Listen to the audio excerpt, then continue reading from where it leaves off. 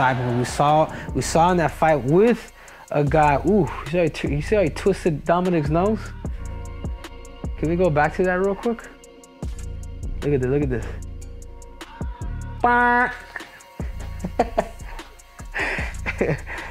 Dominic snooze.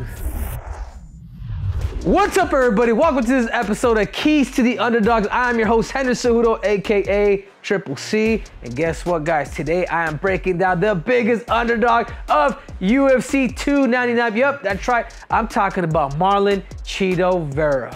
Guys, this episode wouldn't be possible without our sponsor. That's right. I'm talking about DraftKings. Remember, guys, the crown is yours. Are you ready to place your bets? I've teamed up with DraftKings, and for a limited time, new customers can seize an incredible offer before the fights begin. All first-time bettors who wager just $5 will instantly receive $150 in bonus bets. Don't miss out. Download the DraftKings Sportsbook app now, and remember to apply promo code Triple C. Here's what's in store for you. New customers bet $5 on any wager and watch $150 in bonus bets hit your account instantly. Already a DraftKings member? No worries. All customers can enjoy risk-free same-game parlay or SGPX if your bet doesn't hit. Get a bonus bet back. So don't wait any longer. Download the DraftKings Sportsbook app now. New customers enter promo code Triple C, bet just $5 on any wager and receive $150 in bonus bets instantly. Remember, it's promo code Triple C exclusively at DraftKings Sportsbook. The crown is yours. Enough talk. Let's take it to the big screen. Here we go. Marlon Vera, age 31, 5'8", weight 136 pounds, wins 23, 8 losses. His last one was against Pedro Munoz, which he won by decision. And obviously, we can't forget this one, man, because he definitely got 50-45, and somehow some judge gave Chito Vera that fight. Obviously, a win over Dominic Cruz, Rafa, and then obviously Frankie Edgar. These are his last 5 fights that Chito Vera has had. And stylistically, I tend to look at him and see who is it that kind of problematically gave him more of the problems. The guy that pretty much gave him the most problem, in my opinion, until he got knocked out, was this guy right here, Dominic Cruz. Dominic Cruz's lateral movements gave him a lot of problems, including a guy like Frankie Edgar. Could a guy like Sean O'Malley continue to keep using a lot of those lateral movements to avoid, to avoid a lot of the stalking and the pressure that Chito Vera is going to bring to the table? So keys to the underdog. The first thing, if I am in a position where, if I'm Chito Vera, the first thing that I'm looking at, guys, is right here, attacking the lead leg. I mean, we saw, I think every time he threw a kick, he landed on Sean O'Malley. Even a guy like Peter Yan hit Sean O'Malley quite a bit to the legs, but decided to wrestle and use his hands. I mean, he was onto something, but he kind of, let the pedal go a little bit. Yeah, that's one. Notice, and it wasn't even a hard kick, but it was that he hit him right in the peroneal nerve. If you watch, look now, Cheetah, look. He said, "I'm saying it's not a hard kick, but you can tell he's hurt. He doesn't know how to disguise his composure." Bah, right there. Just right there up top. Did you guys notice that? Demetrius Johnson coming with the same damn kick made me go limp. But it takes a minute. It's like your foot falls asleep, but yet you can still feel it. You know what I'm saying? And I think that was the biggest difference in that fight. Yep. And I'm surprised this dude's like going back. Boom. Yep. That's another kick. That's a solid kick. Now that's a kick to the other leg now. Yep. And right now, look, you got him backed up against it. Yep, another one. You got him backed up against the cage. You got him backed up. Sean doesn't like that. Sean doesn't want to be against the cage. That's more likely where people want to take him. Boom. So if he's not in the center, moving around, doing his movements, and he's around this other area, boom, another one. Another one, and then Peter Yan just, another one to both sides. That's the beauty about Peter too. He goes righty and lefty, but right on top of that knee. If you notice where he's kicking, That's where the peroneal nerve is at, where the knee is at, but right on the side there.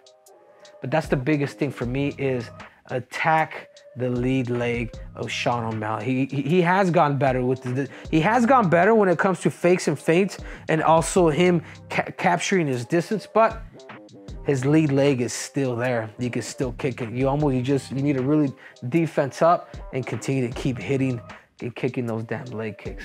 And the number 2 key for a guy like Marlon Chito Vera is don't react to his feints. Don't react to his fakes and fakes. This is one thing that I did tell Aljamain Sterling. I was like, hey, Aljamain, you know, he was asking me, hey, Cejudo, what do you think about this fight? You know, a lot of these guys watch my breakdowns. And I'm like, don't react to his fakes. He's going to move. He's going to juke. He's going to do X, Y, and Z. He's going to counter you. You know, so don't, what did he do? He did exactly what I didn't tell him to do. Anyhow, don't react to his feints. And this is one thing that I will say that Chito, because he doesn't have that, he doesn't have like that agility or whatnot. I think he's too slow to react, so he just stays, which actually goes in his favor. Yeah, but he's staying. If you notice, he's reacting a little bit, but he's not going back like everybody else, because that's what he wants. He wants you to go back to eventually give him that right distance. Yep. Marlon's doing a good job of just staying there.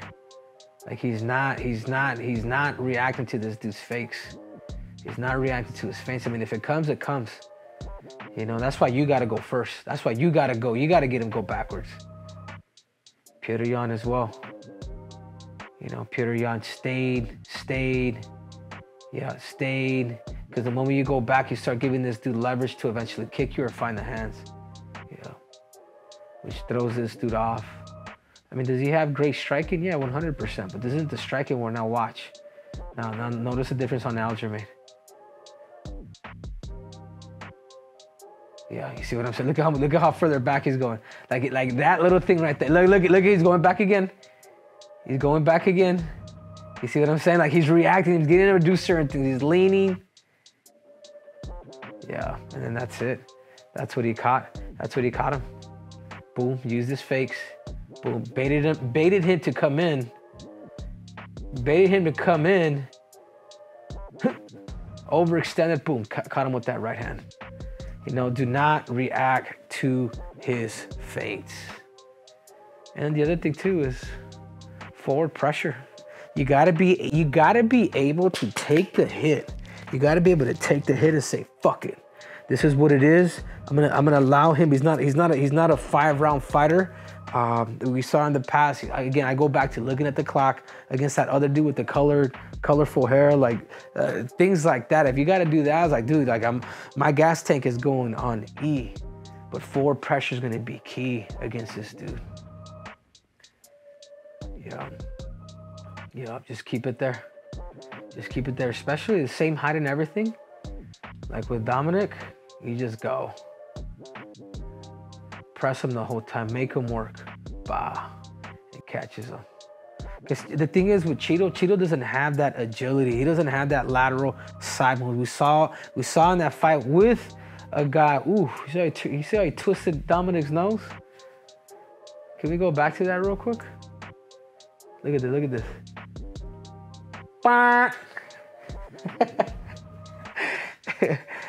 Dominic snooze. And then the same thing with here. His forward pressure was key. He doesn't react, let him throw, and then watch. Up kick down the middle. I thought Frankie was still good in this position here though. It's like I don't know who the ref was. But man, you should let him fucking fight, dude. Jesus. I thought Frankie was winning that fight. But either way, you gotta go straight lateral if you fight a guy like Chito, because he could be dangerous. You know, he's got kicks. Especially when he threw that kick up the middle. That's dangerous, man. And the biggest thing to me is take the fight to the deepest waters. Drown him. Like you almost gotta go straight up Marab. Like test his freaking gas tank. Like make him work. Can maybe Chito go in for some takedowns? Can you make him fight another fight rather than just making him feel comfortable here? Because if you make him feel comfortable here, Chito, for 5 rounds and let him be on his feet and let him juke, man, he could just outpoint you. He really could. You're gonna have to make it dirty. The only way you make it dirty is you make him fight. Let him throw. develop good defense. Good callus here. Yeah, and this is the 5th round. I want to say this is maybe the only round Chito won, maybe. But you got to bring the fight. If you're able to bring the fight,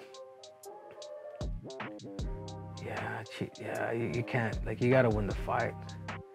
You got to be able to just go in there and just pretty much let him throw. Do not react to his fakes. Let him do what he wants to do. It's all good.